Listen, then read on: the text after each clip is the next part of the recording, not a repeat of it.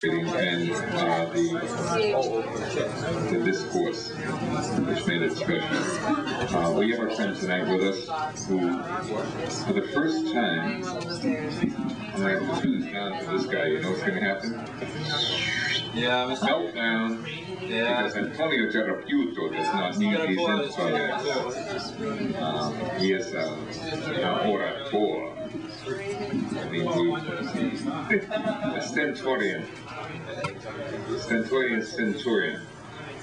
Antonio Giarraputo, by the way, just recently helped and volunteered his time for benefit for the Mass Coalition for the Homeless.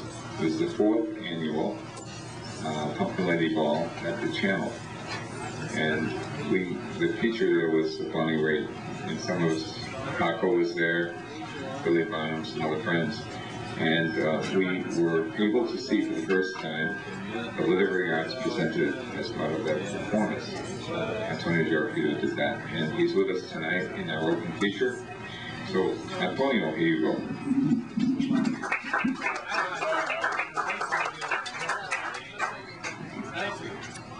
Is it on? Is it on? Lower it a little bit? No, no.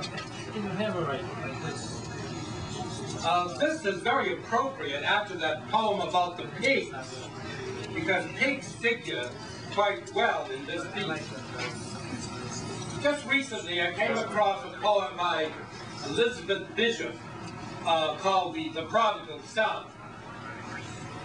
And it stops where he makes up his mind to go home.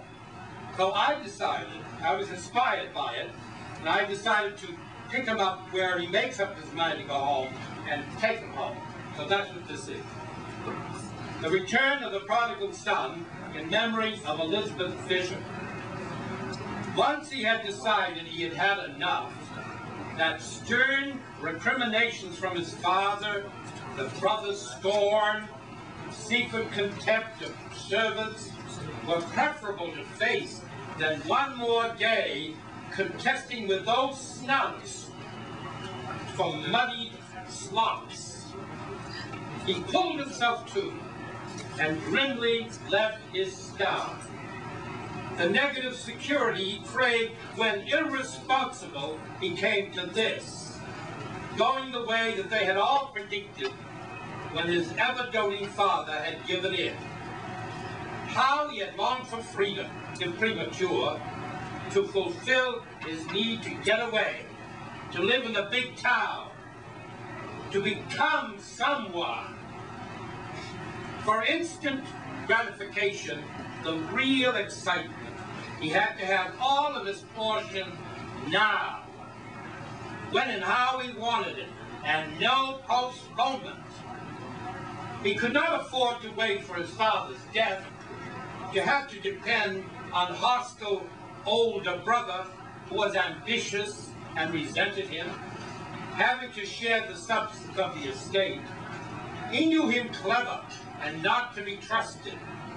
Whatever he did get would seem like carrot. He gave the sty one backward look, disgusted, angry with himself for having demeaned himself enough to beg from dirty peasants, remembering having been a golden boy. His feet, more than his brain, still knew the way, not without reluctance and embarrassment, but his gut could argue eloquently, more than the last shred of an immature pride. Then he at last arrived at the familiar gate, fell down in a filthy heap, tried to decide whether to be bold or continue groveling. But before he could, his father's swineherd saw, and after scrutiny recognized, that stinking mass of rags and misery to be, in fact, the son of his dear master. At once he left the herd to nuzzle there and ran to tell him that the son for whom he and most of the family were still mourning lay like a leper at the outer gate. The father, quick forgetting dignity, anger, and the pain that he had suffered, as well as promises to the eldest son, loyal, whose devotion had sustained him through dull despair, almost distasteful living, whose filial correctness had deserved his father's blessing and the whole estate, ran like a stripling through the courtyard, calling out the name of his beloved son, so long thought dead, now suddenly back home. There at his gate, hospitable to beggars, he found him, gathered him to his breast, and long embraced him. The father's tears, streaking the dirt on his face, revealed his hungry, hunted eyes, and something deeper. He could not remember seeing there before. That depth that only suffering synthesizes. And he forgave this remnant of a dream gone wrong and bankrupt, youth's impulsive way, easy to comprehend, but hard enough for a just man to swallow, and harder still for a dutiful brother to accept as fair. Into the house they carried him, had him washed, salve put on all his scabs, then richly dressed, the beloved son returned, a prosperous father. Excitement ran like rumor. The swineherd wept to witness such compassion in a master. The father then ordained a splendid feast to celebrate the rebirth of a son who had disgraced himself, now penitent. The fatted calf, saved for the grand occasion, was promptly slaughtered, the best wine jars broached,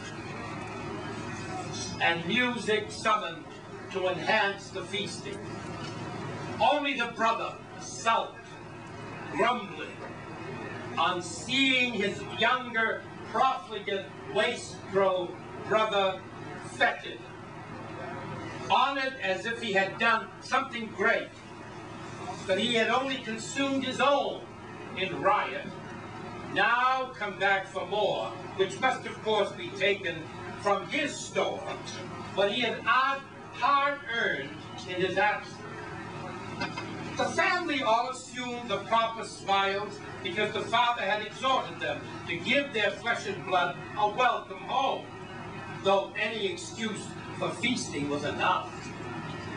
To all appearances, the prodigal had triumphed, but knowing himself unworthy, felt despised. He had observed the look, the bitter sneer, the mask of hatred on his brother's face. Grandly apparelled as he was, the irony of his position overwhelmed him wholly. His misery was of a subtler sort, corrosive in his gut, and still condemning. He quit the banquet for a breath of air. Leaning against the wall, heaved up his dinner, the sour taste remaining with his shame. His self-disgust made lead run down through his veins. Not even in the pits, down there competing with those grunting snouts, could he recall feeling so despicable and wretched. Wiping his mouth on the embroidered sleeve, he cursed himself and slowly went to bed. Thank you.